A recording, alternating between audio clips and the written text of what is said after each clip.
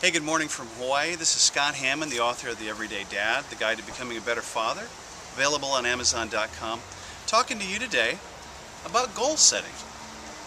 How can you successfully employ good goal setting in your life? Well, my dad gave me this Tommy Hopkins cassette series 100 years ago, and it had a goal setting guide in it. He challenged me. He said, write your goals down. I said, okay, I'll do it. And one day, I started achieving these goals and started new ones, and pretty soon we're on a roll. So I want to encourage you today and show you some evidence why you might want to look at doing that and how to do that. So let's start with this. Did you know that Yale did a study in 1953 and they found out that only about 5% of Americans retired with enough money and resources to have a comfortable retirement? That's the other 95% did not. And what they found with the 5% is that they set goals. They set achievable yet challenging goals for their lives, and they were able to retire comfortably. So what I want to talk to you about secondarily is finding those chief goals, those number one things that you want to do first. Maybe that's low-hanging fruit, maybe it's what you're most passionate about, and do what Brian Tracy says, and that is eat the frogs. In other words, do the hard ones first. Get the hard goals out of the way initially and out of the gate, and then retire those, and then you can move on to easier ones and replace them with new ones. So let's talk about 10 successful goal setting criteria. Number one, goals must be written. You got to write them down. Number two, goals must be yours. You got to own them. Number three, goals need to be positive.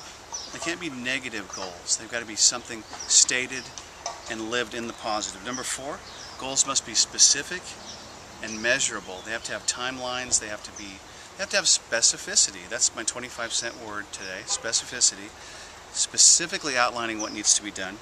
Number five, they need to be stated in inflation-proof terms, meaning I want to gain 2% on my savings when it's a 10% market.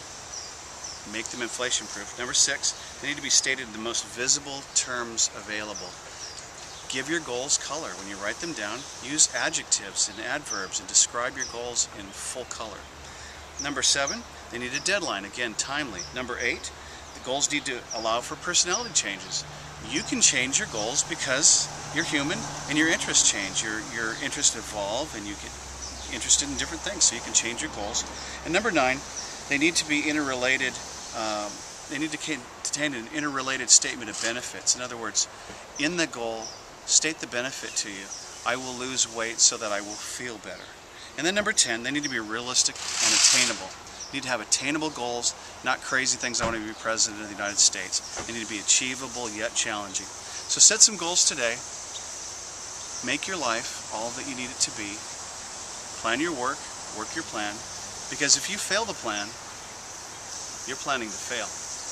Scott Hammond, the author of The Everyday Dad, The Guide to Becoming a Better Father, available on Amazon.com. And by the way, I have this goal-setting strategic workbook that you can get on becomeabetterfather.com, absolutely free. Just go download the PDF, and it's yours absolutely for free. And go grab that today. Becomeabetterfather.com, everydaydad.com. Have a great goal-setting day, every day.